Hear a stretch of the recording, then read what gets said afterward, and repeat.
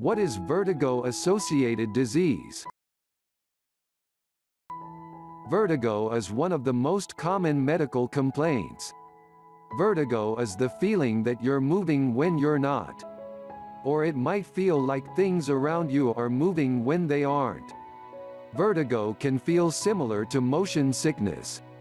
People experiencing vertigo generally describe the sensation as feeling dizzy or feeling as if the room is spinning. Vertigo is not the same as lightheadedness. The most common causes of vertigo are benign paroxysmal positional vertigo, Meniere's disease, and acute onset vertigo. Treatment depends on the cause. Popular treatments include certain physical maneuvers and, if necessary, special medications called vestibular blocking agents. The outlook for vertigo-associated disease depends on the cause. Acute onset vertigo attacks generally last less than 24 to 48 hours.